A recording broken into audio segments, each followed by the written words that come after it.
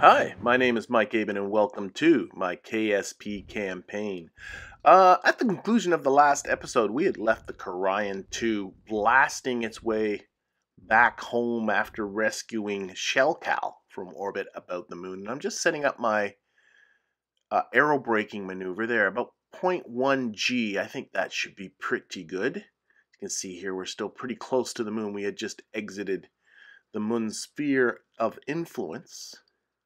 It's going to take us a little less than a day to get down to Kerbin, but we got nothing else happening in the meantime, so why don't we follow the Kerion 2 on its way down to its aerobraking maneuver, and while we're doing that, I'll talk about what's coming up in this particular episode. So we're going to get the Kerion 2 back to Kerbin Station, and that'll get Shellcal back to the station, as well as Krisnik, who was rescued by Bill last episode, who was awaiting to be taken down to the surface, and taking them down to the surface will finish off those two contracts. Also have a new lab module on its way to Kerbin Station, so we'll be launching that. I'm rather excited about that. And what you might have been noticing actually over the last couple of episodes is my bit of fixation on finishing off some contracts. And really what I'm doing is I'm raising funds because I am really close to the 2.5 million Kerbucks that's required for upgrading the Research and Development Center up to level 3. And so sort of kind of the main theme, I would suppose, if there is a theme for this particular episode, is going to be getting that cash up to that value and getting the upgrading of that Research and Development Center on the way. That's going to be a big milestone. That, I think, there's no think about it, it is the single biggest expense in career mode in Kerbal Space Program is upgrading that Research and Development Center, and it's going to feel very good to get that thing going and off the road. To feel like getting over the humps, so to speak, and I don't have to think that much about cash and contracts and all that kind of stuff. But anyway, we are just about there. Let's watch this aerobraking pass. Of course, it was last episode that you were introduced to my nuclear-powered Kerion 2 and its inaugural mission to go pick up Shellcal. Seems like I'm back to these sort of, I don't like Shellcal and Krisnik. They're these sort of word salad type of names that always sort of bother me a little bit, but I guess I got what I got. I don't know, the female names seem to be much better. Okay, we're starting to get some heating effects now. Nothing too scary just yet.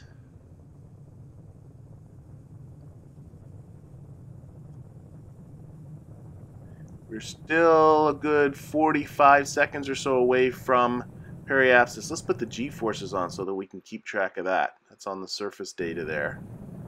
See how many G's we pull. And oh, I'm starting to get some temperature gauges there on the... Whoa! Wow. Those were the deployable solar panels, and they blew up pretty, that didn't seem to take too long at all for that to happen. Now, those longtime viewers might realize that this is actually not the first time this has happened to me. Back in episode 39, the original Kerion was returning from the first orbit about the moon, and suffered much the same sort of fate, though it was going a lot faster when it happened. That said, in the Kerion 1, the solar panels were kind of recessed. There was this narrower area of the ship, and they were tucked in there. Maybe that protected them a little bit. At the time that happened, I completely blamed KSP's old heating model on that. I thought, oh, this is just ridiculous that the solar panels would explode. But the heating model seems to be working fine now in 1.05, so maybe that's not the problem. Maybe these solar panels just really are completely inappropriate for what I'm doing with it. And I do have better deployables panels that tuck away in nice little boxes and all that kind of stuff that certainly could survive this sort of aerobraking maneuver. However, that doesn't really help me now, does it? Because I need to somehow now massage this electrically neutered spacecraft back to the Kerion station. But one step at a time. The first thing is to get this thing past this particular aerobraking maneuver. Okay, so we are almost past periapsis, and once we are past periapsis, we're on our way up, and things can only get better. So there we go, just a couple more seconds. 1 second, and there we are. We are past periapsis. We are now going up, which means the heating effects will be less, and things should be fine. And in fact, this thing survived. Everything else survived perfectly fine. It weathered everything perfectly fine. Just the solar panels. That was the only thing that had any issues. Everything else, not even close to having a problem. Though, my apoapsis is much, much higher than where I expected it to be. Trajectories was predicting it to be not really that much higher than geostationary orbit. But as you can see here, it is actually didn't seem to have come down that much at all. It still reaches most of the way out to the moon. And I am rather puzzled about that, but I'm going to have to put that on hold because I got a lab module to get up to my space station. Okay, so here we have our lab module. The contract for this has already been fulfilled, so I'm just going to get engineer going here. Wait, what's going on? Oh, what the heck happened there? Well, thank goodness I send these things up uncrewed. And I did simulate this. This thing flew with flying colors in simulation mode. Oh, an investigation is going to have to be had here. Somebody screwed up big time. Heads are gonna roll, no doubt. Indeed. Upon review of video surveillance footage from the vehicle assembly building, yes, the KSC is that kind of workplace, it was discovered that there were some glitchy strut issues during the test launch that seemed rather inconsequential. It flew just fine, but the designer, whom shall remain nameless, decided to move around the struts for purely aesthetic reasons and didn't test fly the restrutted vehicle, and well, we saw the result of that. In the meantime, we are back with the Kerion 2 out here at apoapsis, getting ready to set up our second aerobraking pass, and something you might be noticing is we are generating electricity. Yes, isn't that mysterious? We are generating electricity with absolutely no solar power. And the only thing I can figure where this electricity is coming from the nuclear reactor that's built into those Nerva nuclear engines. Now that makes, in some ways, perfect sense, but if I went back to the vehicle assembly building and I looked, and there's nothing in there talking about the fact that those Nervas will generate electricity, other than saying that it has an alternator, and the alternator will generate electricity, but that's not that different than most of the engines, and I figured it only generates electricity when the engine's on, but actually it generates electricity all the time. So saved! I didn't need those solar panels at all, and in fact, each of those Nervas generate 10 units of electrical charge per second, and since I have 2 of them, that's 20 units of electrical charge per second. That beats out a single Gigantor as far as electrical power generation goes. So that is more than this thing requires. So there we go. If you have nuclear engines, no need for solar panels if you're not doing anything that's too electrically taxing. Anyway, we're back out here at apoapsis using trajectories once again to try and plan this aerobraking maneuver, and I decided to be a little bit more aggressive, trying to get my resulting orbit down even further. So I set my max g-forces at about 0.15 of a g. Still doesn't seem to be bringing that orbit down that much. I'm kind of curious about that. But check this out. Just as I'm ready to take the plunge, I checked trajectories once again, and this time now it's saying that my predicted g-forces are going to be 0.03 g's, which actually turned out to be pretty much what it is. And again, I just started getting frustrated. And this time I actually said, I got to get my apoapsis down, so I actually started burning while I was doing my aerobraking just to get my apoapsis down. And I was really puzzled by this. Why I wasn't getting any more braking than what was being predicted out there at Apoapsis. I was getting so little braking action. Now, some of you might be figuring this out. And I did eventually figure this out, and I'll let you know when I did figure this out. But if you're figuring this out before me, well, congratulations.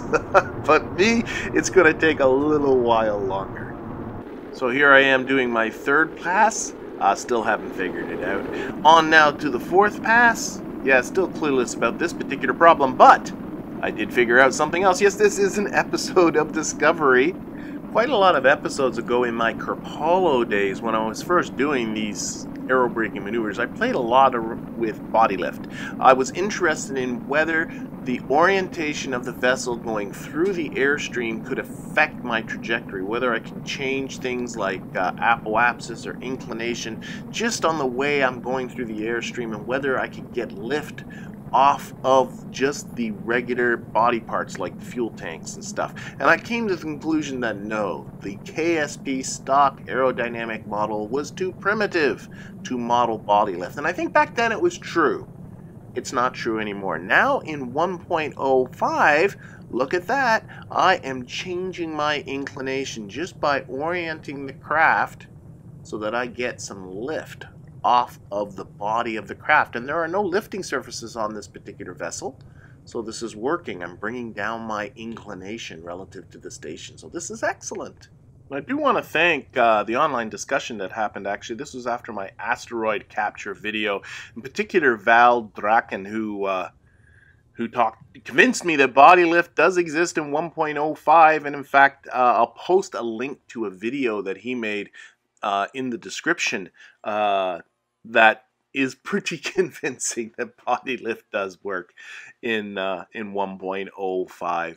And my education in the comments section continued in the last episode, and it was Grungar von Draken who first pointed out to me that the HDR leak module that is on this particular vessel is actually now a lab module. You might recall from last episode that I was rather puzzled that a contract to add a lab module to my space station was fulfilled by this particular vehicle, and I was confused by that. But yeah, those leak modules do act as a lab module. You can use them to research and boost your science. Unfortunately, this particular vehicle doesn't have any science on it to research or boost, so they'll have to wait. I do have an idea to get some science to it next episode, but like I said, that's going to have to be next episode. And speaking of lab modules, that unfortunate explosion of that lab module that was a little bit earlier in this video, and I'm a little bit bummed about that, but at least that contract was fulfilled. And right now I am really closing in on the upgrade of the Research and Development Center, and that whole lab module apparatus that was going up to the space station was very expensive, so I didn't put it into the building queue for now. But I do plan on sticking it back into the building queue, so you will see it again in the future. I do want to get a lab module on my station. But anyway, here comes the last of my light bulb moments. You see, this is actually a different play session than what you just saw. After that aerobraking maneuver, I ended that session. And as I was lying in bed, I had my little eureka moment and realized what the issue is. See, here I'm setting up an aerobraking burn the way I have been in the past, and I'm setting my max G's, as you can see here, at 0.12 of a G. Okay, now come back out here and let's retract our radiators. Little experiment.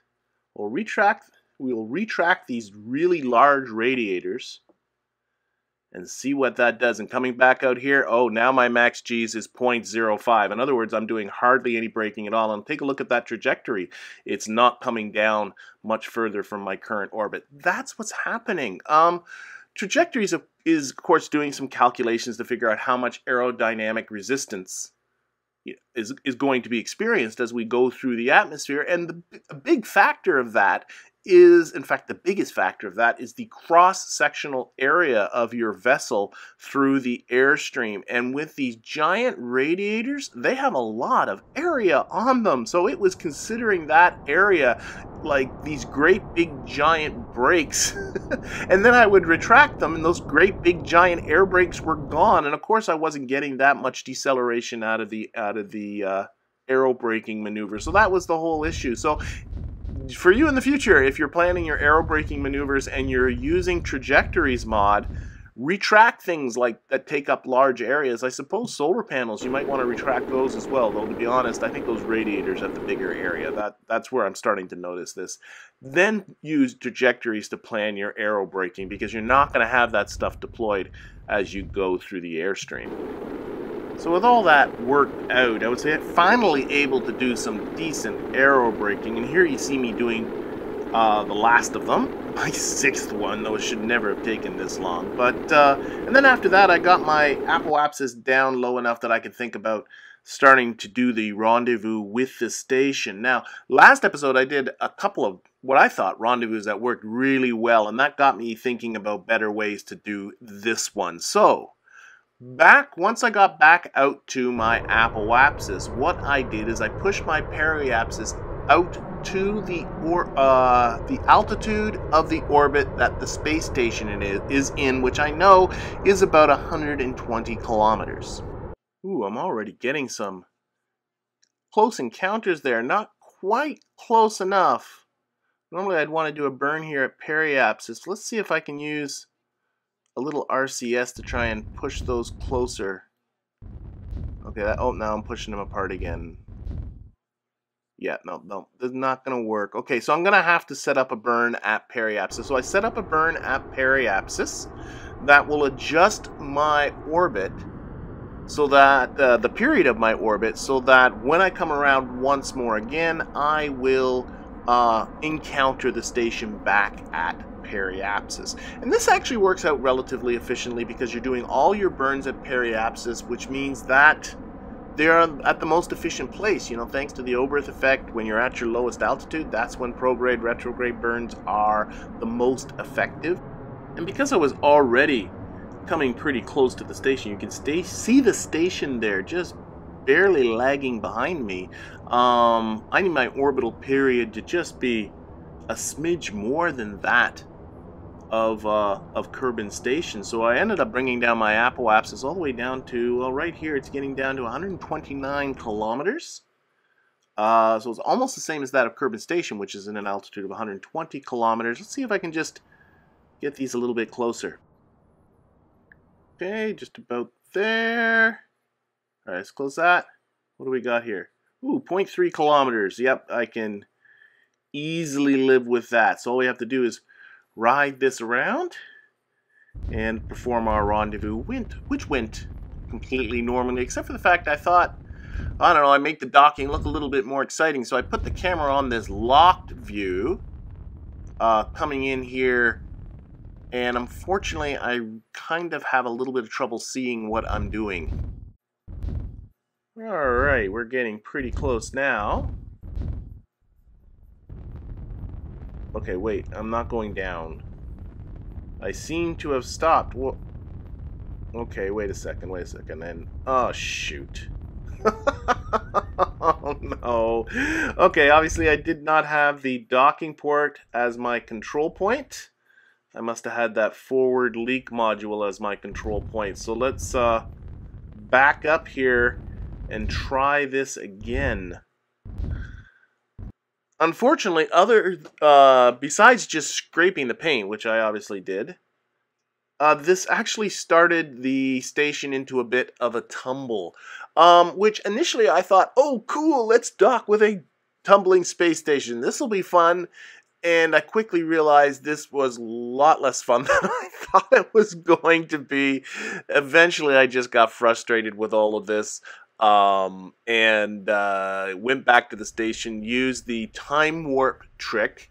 That's when you just quickly time warp and then stop again, and that just stops all rotation. And then I was able to dock normally. I just wanted to get this over with. Anyway, we do have a lot to do still with the Kerion, but job number 1 is to finish off these 2 rescue contracts. So I had to get Shalcal and Krisnik back down to the surface, and I hope these two kind of realize what a historic moment this is. This is going to be the last flight of the Kerstock. For quite a long period of time in this particular campaign, the Kerstock 5 was my go-to vehicle when it came to getting my Kerbals in and out of low Kerbin orbit. And this particular Kerstock has been sitting on the station for quite some time. It's time to retire it. So this is the last flight of the Kerstock, and thankfully everything went perfectly fine despite the age of the vehicle. Got the two down to the surface and collected in my reward for finishing off these two contracts. And if you take a look at my current funds, you will see that I am just under 2.4 million Kerb bucks. In order to upgrade the Research and Development Center, I need just over 2.5 million Kerb bucks. So I am closing in. Maybe the next two contracts I pick up that free up because of these two being completed will put me over the top. But I think that's going to have to be for the next episode. I thank you for watching and hope to see you next time.